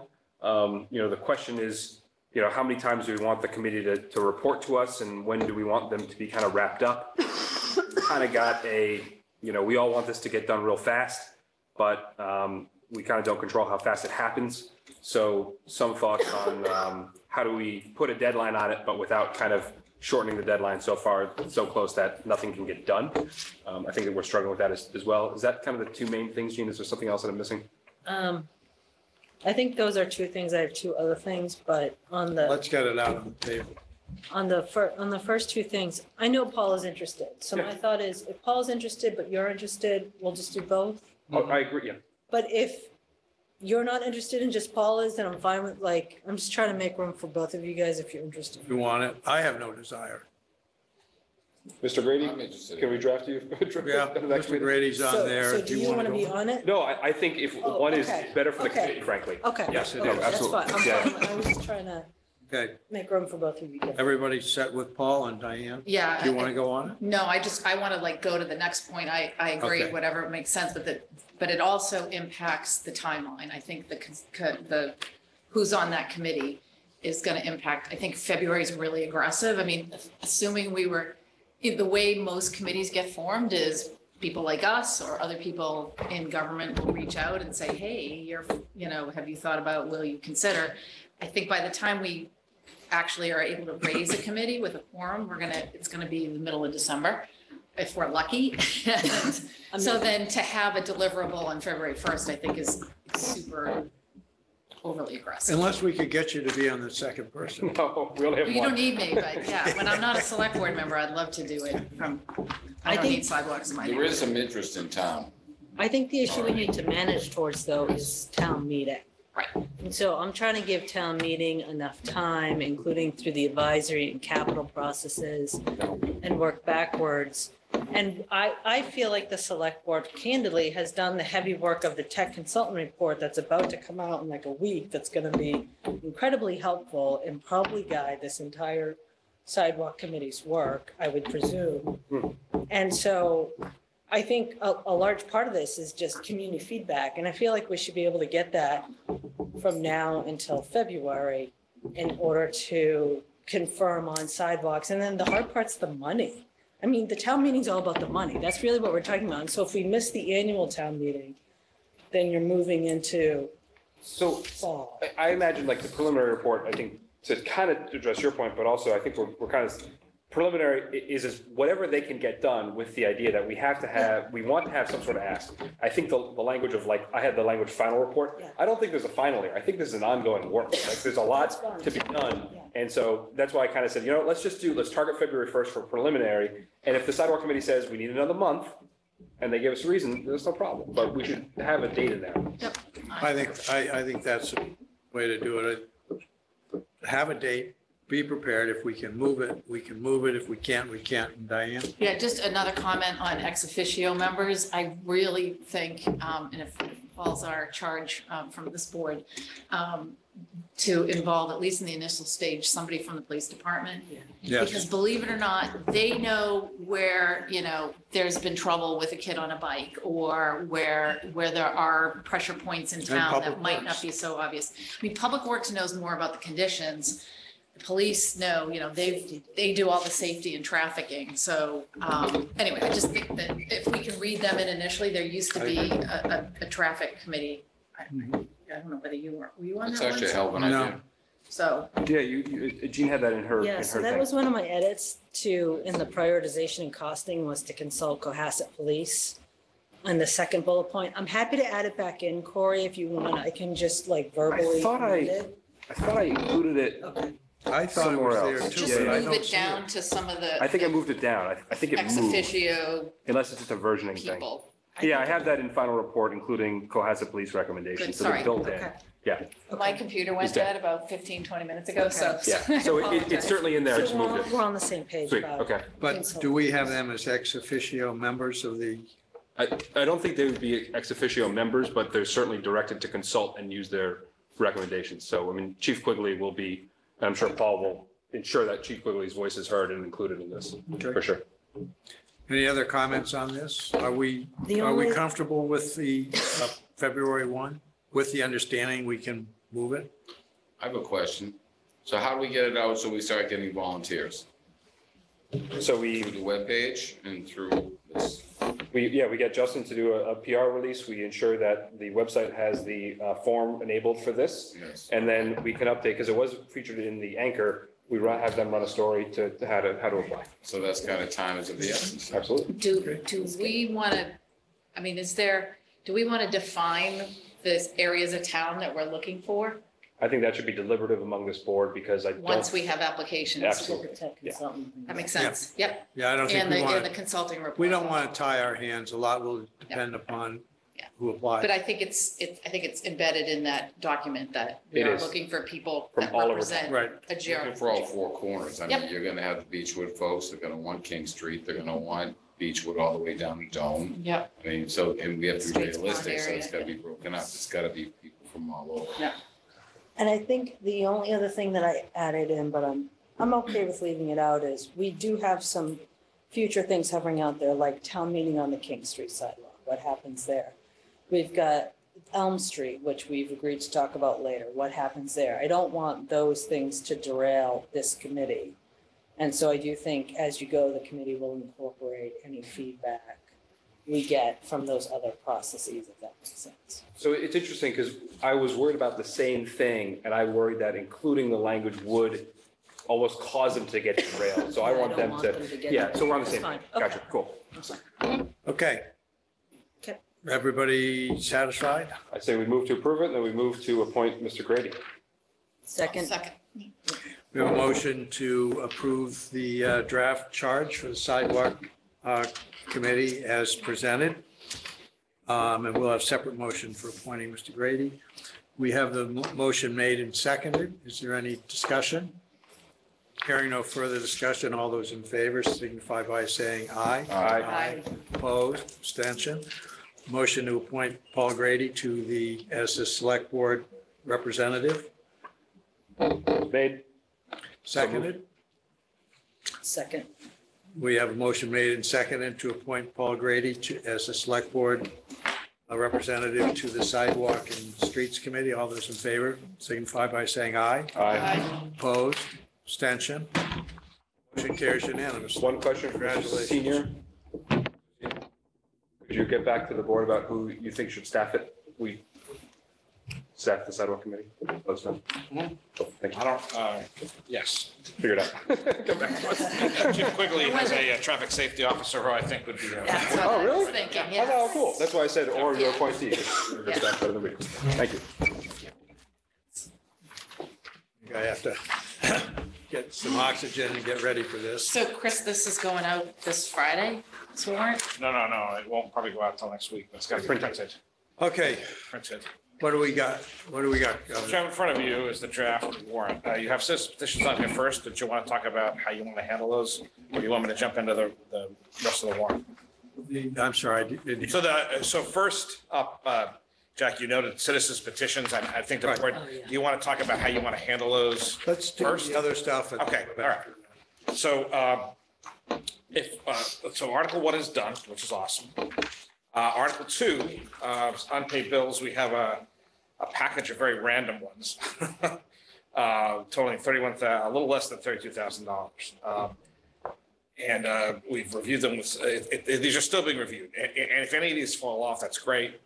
That's the number, though. We're not looking to go over that. And there's, any question about any of them, they're All right, so random. everybody else set with that? Move to recommend Article 2. Second. All those in favor? Aye. Aye. Opposed, abstentions? Done. So, Stabilization. so there's been a change to this. So because of what's printed here? Yes, so let me show you. So in the second item, which says a capital stabilization, that's been increased to $150,000 because $150,000 of project was moved into capital stabilization. So it's a matched offset, that increase. So, What's the total amount now? Because it says 625. yeah, so we're not spending any more money. It's just instead of in the one-time cost articles, they moved into the capital. Oh, makes sense. Okay. So they preferred it to run through capital stabilization. Okay. So I would ask if you're going to revote that new number. Or So Yep. moved. So second. all those in favor? Aye. All right. Opposed, abstentions? Article 4. Article 4. So this is now the Anybody have any updated problems with Article 4? No. Everybody set with Article 4 as presented? Move to recommend. Motion. Second. Second. All those in favor? Aye. Opposed, abstention, motion carries. Capital improvement projects. Anybody have any problems with capital improvement projects? Just one thing to note, it's like the capital budget committee is deferring recommendations on town meeting on point number 3, the vestibule, because there's still conversations on that. They're not opposing it, they're not in favor of it, they're just deferring because they want more information, so they recommend everything else. Well, typically, we would hold off on the advisory recommendation before we would vote our recommendation, just saying. The thing is, I know, yes, and they're gonna meet tomorrow, so the problem is if I'm gonna get your recommendations in, unless you're gonna meet next week, which we hadn't planned on because of the election. Yeah, I know, that's normally the process they am. What's the only one? The only one that they're deferring on is Article 4, is project number 3. And I would recommend that the board defer on that if you're willing to vote on the others. And I know it's out of process, but Well, based on the advisory committee meeting the other night, it seemed like there were questions about 11 and 12 to split those up, which we've done. And I think the board's policy has been clear that we want to get this stuff done. So I'm comfortable recommending 11 and 12 before advisory because this is a policy thing and we can lead on it. Yeah, fine. Can I just ask a question about number 11, the Beechwood Playground repairs? Yeah. That's separate from the other potential CPC recommendation. correct. This capital is willing to put money to repairs. They're not willing to put extra money into rebuilding the playgrounds. That could change, but that's their recommendation is just repairs. But we can recommend this. Wait, so if CPC does the 240, Then does that moot? This will be moot, yes. Okay. Okay, so we're, hey, This would be, if CPE doesn't move, this would at least cover the repairs that need to be done for safety purposes. Make sense? Yep. Everybody comfortable with that? yeah, so we can at least get something. No. Yeah, exactly. And if you're gonna do anything, I would recommend you just defer number 3 only, unless you want to vote that. I mean, I think well, what do people want to do? I think we just move it forward. And I personally, because we haven't heard about each of these projects, and typically we would, I would be willing to vote what capital budget has done a thorough job vetting, which means all of these except 3. And we can just hold off. I'd second that. Okay. So that was a All right. motion. Second. I recommend. All those in favor? Aye. Aye. Aye. So it's basically making a recommendation to Yeah, town we meeting got on it. all but three. Community Preservation Committee. So they haven't met to finalize these things. That said, it's a select board's warrant. I confirmed with council. So the recommendation is this stay on the warrant, Article 6. Everything says recommendation at town meeting, because that's what it's gonna have to wait for that. And then hopefully over the next couple of weeks, those votes will have taken, you'll get it before town meeting. And everyone will, and then with the motion packet will have everybody's votes. Okay, and that's, you're talking 6. I'm talking 6. Just, Yeah, CPC. Yeah. just a quick question on that. Corey, has CPC heard all of these? CPC has heard the first one. We have not heard the second, and the third, we have heard preliminaries. We haven't gotten the final total yet. We haven't been presented with an official number When is for the project. CPC meeting? I do not have a date for that. Hopefully, as soon as the members can schedule a convenient When was the time. last time CPC met? Last Monday. So hopefully fairly soon. The goal would be to encourage them to meet as soon as possible to hear these projects, because we're coming up on Thanksgiving, right? It's gonna be harder and harder to get. Yeah, we gotta get it done. Yeah, yeah. And they have to come together for a recommendation at town meeting. Presumably, they're not going to do it on the floor. No, because we have that done in advance. Just making clear. Okay, so 6 we pass. 7? Someone's already voted on? Did we vote on 6? No, No. It's recommend. just right with this time. There's nothing to vote on yet for 6. My apologies, everyone. 7 you've already voted on. Hang on, one question on number 6. Yeah. Did we vote to put this article with these Yeah, items on the agenda? Before we're finally? done, you're gonna vote the entire warrant that's Got it. presented tonight. Clean up any of that. Okay, Okay, thank you. perfect. Thank you. 8 you voted on, 9 you voted on, 10. Is Charlotte in the audience? Okay, so the conservation agent is available to go over with you Article 10 right now. Hi, everyone. Can you guys hear me? Yes, Yes, thank you.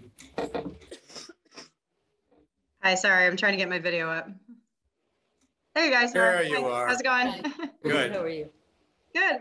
So I'll be brief about this one. Basically, what we're proposing here with these changes to the definitions is really not proposing anything new.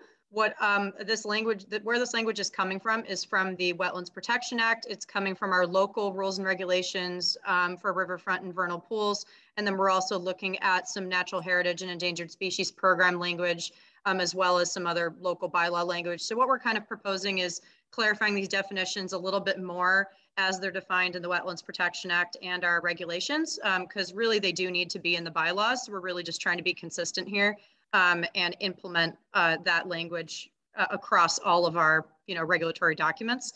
So the language from the riverfront is mostly from the Wetlands Protection Act, and then the vernal pool language is mostly from the Act and rules and regulations that already exist for us. So it's section 26 in our wetlands rules and regulations. And then also from some natural heritage and endangered species guidance for certifying vernal pools. So do you guys have any questions about the proposed language, or is there anything I can further clarify for you guys? I did read it, and I had to read it like 9 times to understand it. Sorry. I trust your professionalism. No. Make it tougher next time. Sorry. I just have a very simple, this is not really for Charlotte, but just in the information summary, if we could do a hard return after Yeah, we haven't- revision and before vernal pool, We just could clean the information just to summary. clean it up, just so it's very clear that we're looking at 2 separate. Yes. That is a bullet. descriptors. Yeah, there's a Yeah. bullet in the middle of Yep. it. Okay. Thanks, sorry. The format has to be fixed. All right, any other comments? No, good work. I move we recommend Article 10 regarding the Second. wetland protection bylaws. Second? Paul, ready for second? Yeah. All those in favor? Aye. Aye. Opposed? Abstained? Motion carries. Charlotte, thank you very much. You have Thank to you, stop guys. staying out so late. Thank you. I'll try. Have a great night, guys. Okay. Article 11's done. Yep. Article 12, advisory voted last week 8-0. You've all been given the long memo from Chief Quigley. This is part of the contract deal with them and the recommendation. And we've been over it several I times. move we recommend Article 12, removal of Cohasset Police Department consultant service. Second? All those in favor? Aye. Opposed? Abstention? Motion carries. And Article 13 is already done. So So you are now done with all of the warrant that can be done. All right. One. There's just two more things to do. Want to stop at how you want to handle the citizen petition question. And second, you just need to need to vote to close the warrant, to vote the warrant, to close it, vote it, and then sign it. Tracy has the documents. And then we'll be in the production process. All right, what do we want to do on the citizens, and that's in the NAV citizens petition? Well, it's both, yeah, sidewalks and then. But let's do them one by one. You want to start with King Street? I think that's Yeah, what King. these guys are. Yeah, so, I mean, obviously, before we make a recommendation to town meeting, which we'll have to do on the floor, we would want to fully vet and hear from the proponents. My question with actually both of these is, is it possible to accelerate the language of a motion? So that, because I know with this King Street, this King Street, warrant article is petition. There's no financial ask. Might there be one in a motion? And is that something we could hear about before we go to town meeting and make a recommendation? The short answer is yes, you can hear about it. My understanding, having talked to the petitioners, they're not seeking funding. They're just seeking a sense of the meeting. While the language says very specifically in there, they weren't actually looking for money right now. They're looking for an affirmation that this is an important project the town should take it seriously. That said, we still have to work on the motion. It doesn't, so the motion is what is going to implement affect this. So that's right. And advisory did, their vote was on the basis they don't think town meeting should be getting consensus in the meeting resolutions. Town meeting should only act on actual things. That was the basis of their vote not to recommend, is that if it was an ask for actual sidewalks, that's one thing, but it's to affirm that it's a good, they didn't think that was There's no meat on the bones. Yeah, correct. It's just, so. I'm very sympathetic, but I must say that we don't want town meeting to be a series of feel-good motions or affirmations. So I don't know what is, Corey? So my struggle is, a vote to not recommend feels like we're not recommending sidewalks, and we're not doing that, right? That's the challenge. I mean, what we just did tonight was we charged a sidewalk committee, which had explicit things for funding and process. So as far as I'm concerned, we've done what we should do for the citizens petitioners. So I would move to not recommend it on the basis that we are doing it, but it's not about the sidewalk itself. Why don't we refer it to the? Could we do a? Yeah, we'll vote not to refer, but because can we actually refer it? You do two things. So one, by the way, what you did last time on a sense of town meeting, you just didn't make any recommendation. You said just leave it to the meeting, right? Yeah. That's one thing you can do. Would be no recommendation, right? It's not a recommendation. No, it's just no recommendation. The alternative is you can wait till town meeting and then do something at that. So that's the alternative.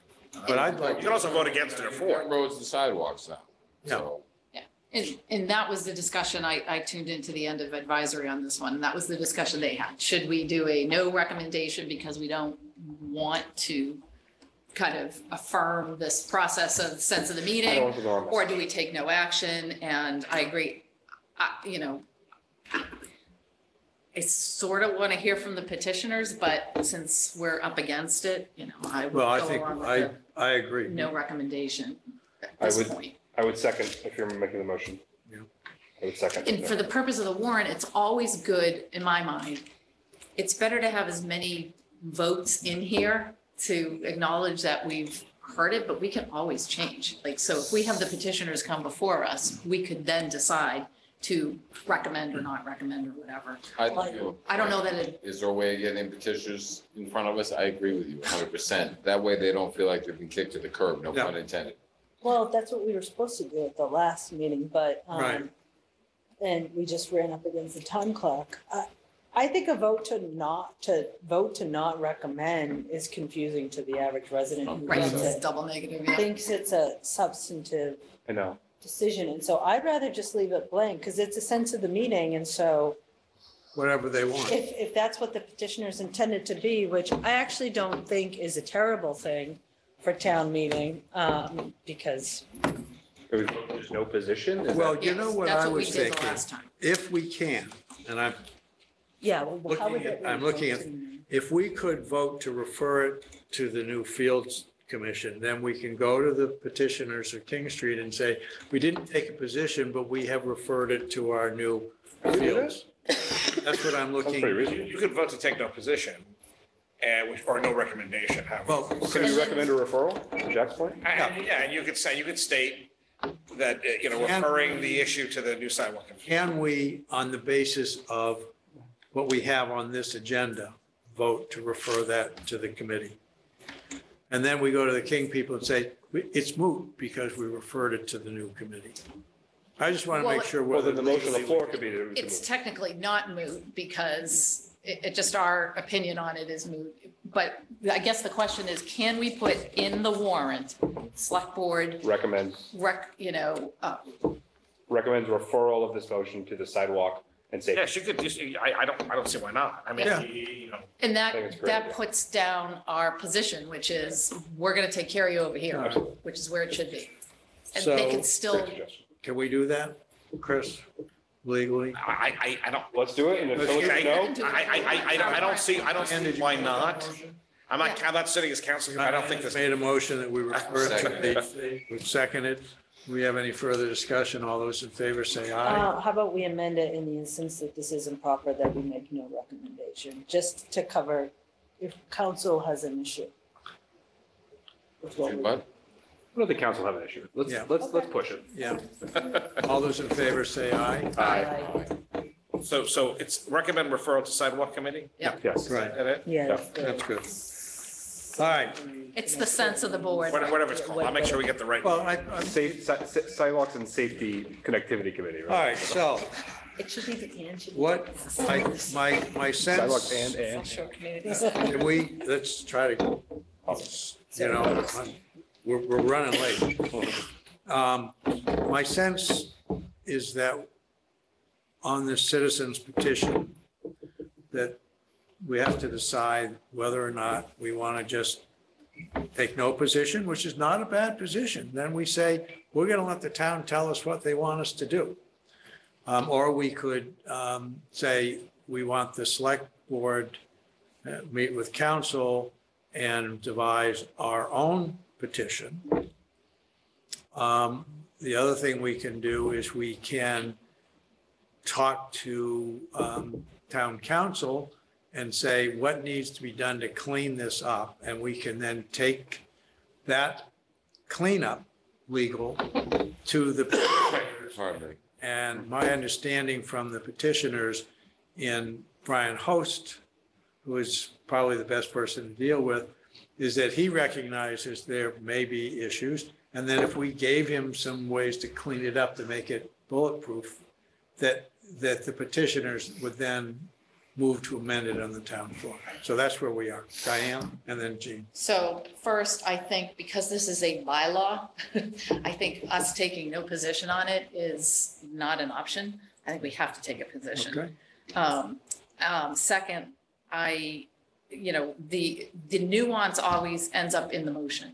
So I think this, because it's a substantive request for a bylaw, for a law on our books, that we do have to hear from the petitioners. And I do agree that there may be some council, we can, some discussion with council to figure out what the right motion should be, what is an actual form that is appropriate for town meeting and ultimately for this bylaw. So I think we need to hear it from the petitioners. I think we need counsel there. And I think at some point we need to take a recommendation or, recommend or not recommend, but I don't think we can sit back on a position on a bylaw. Jane. If the select board's amenable to it, I'm happy to work with council and also reach out to the citizens petitioner to review the bylaw from a legal enforceability standpoint and see what enhancements, if any, we should consider.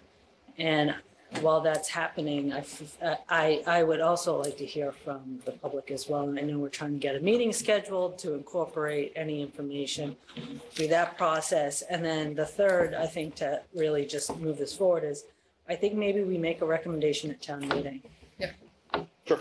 Okay, I'm fine with that. I only thought it was kind of what Diane was saying, any position we take, shot across Situate's bow. They basically infer, what we discussed is it's we've got to be very cognizant of, the dynamics going on behind that. So I would move that we make a recommendation at town meeting for Article 15. In the interim, we're going to schedule a meeting with the citizens petitioners and all interested residents to hear from them.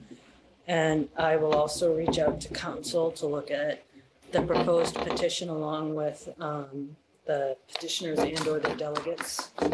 See if we can work together to what enhancements. And keep me apprised on that because I'm pretty familiar with them. That's my motion. That's the motion. 1, 2, 3. Yeah, we have that motion. Does everybody understand that motion? Say it again, sorry. So the recommendation, so You've the been drinking select too board is much. going to be I see, I recommendation get at that. town meeting. Yes, In the interim, we'll hold a public meeting yes, with everyone to weigh in, particularly the citizens petitioners, yes, obviously. of course. And then I will work with Cohasset Town Council and reach out to the petitioners. And Mr. Senior. And Mr. Senior, Okay, obviously, Okay. to see what, if any, enhancements we should consider and come back to the select board, obviously.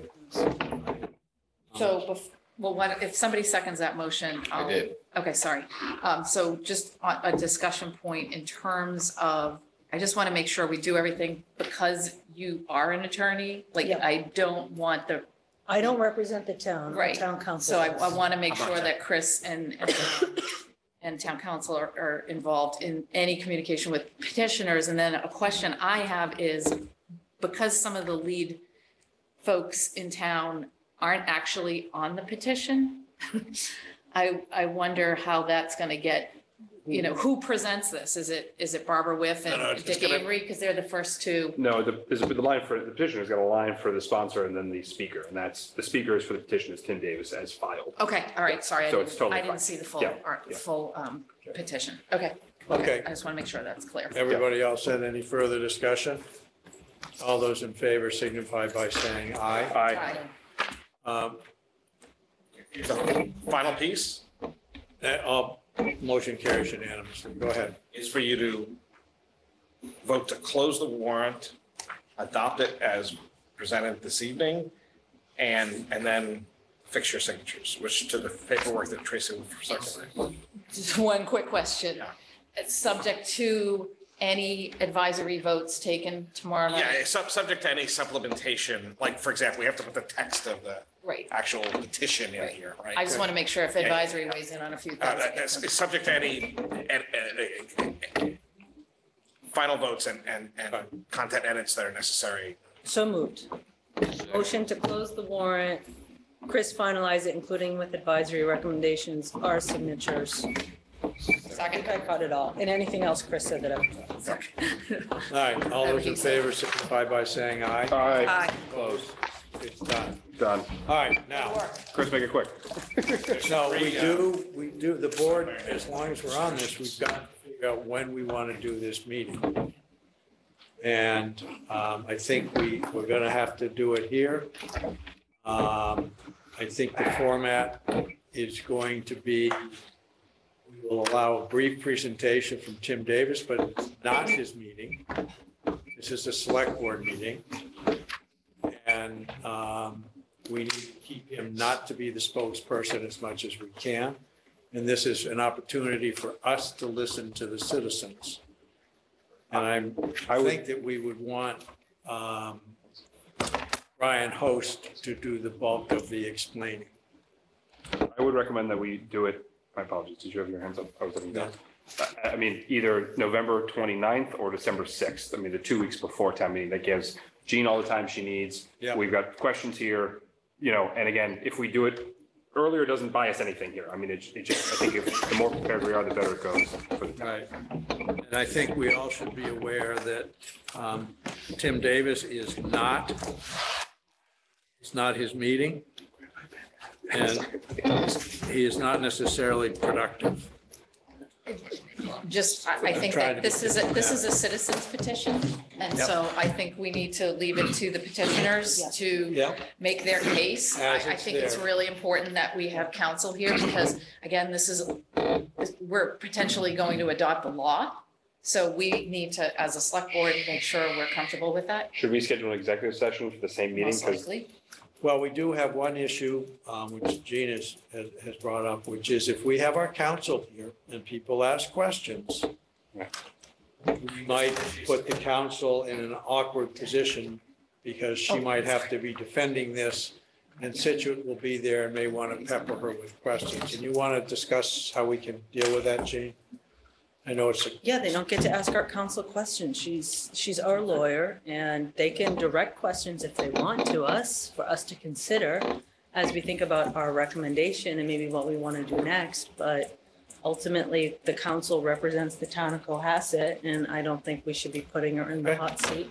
so you're all right with her being there, but no questions? I think it's important for her to be there and Okay. listen and To answer our and questions. to answer our questions if we want. Our questions should be done in executive session, I think.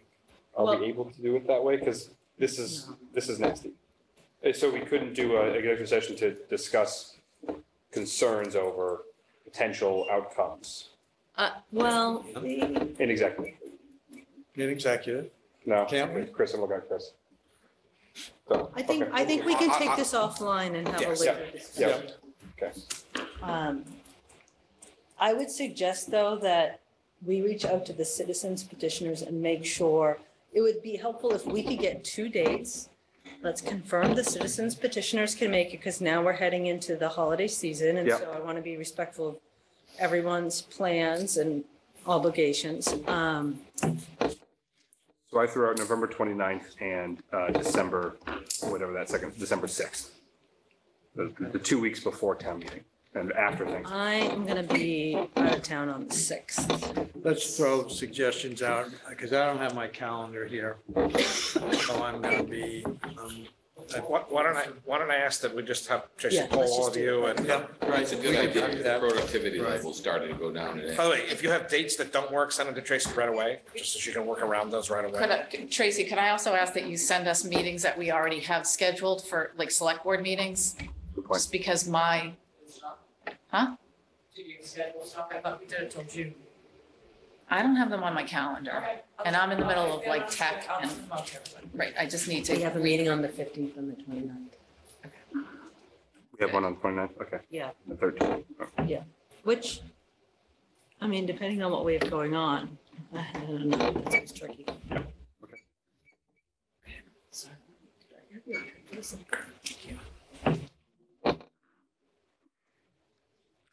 All right, well, I'll check on that. Now,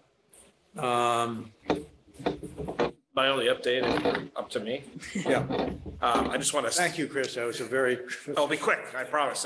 I want to just thank everyone who worked very hard to address the water main break this week.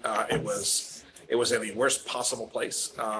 It was under the culvert. It was an 1870-ish water main that had been relined in the 90s. And everyone jumped in, they got it done.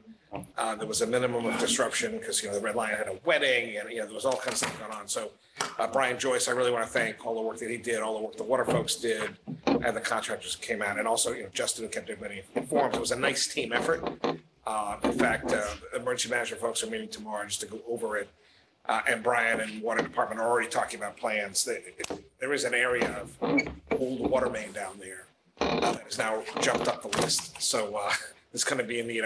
So by spring, they'll have, I think, presented a plan to replace more water main. So, but again, it was one of those unfortunate incidents, but I think it was handled really well. And everyone adapted. And fortunately, it came at the very beginning of the workday. So everybody was on site. If that had happened in the middle of the night, it could have been a disaster because water was leaking out very, very quickly. But again, I just want to thank everybody who worked on that. thank you, Chris. Selectmen's comments. Gene, As someone who didn't have water, I appreciate having water now, so thank you to the town. And thank you to my neighbors who were patient about not having water as well. Thank you to everyone who kept our children safe and handed out lots of candy that they are hopefully not eating as we speak. And that's all I have. I'm good. Diane? I'm gonna pass. Paul, I couldn't add anything there. Corey, Second, thanks for everyone being safe. Thanks for CPD doing their job Halloween night. motion to adjourn. Second. All those in favor? Aye. All right. Opposed, abstentions? We are adjourned. Corey and Jack, I think there's multiple pages on that you didn't sign. Oh.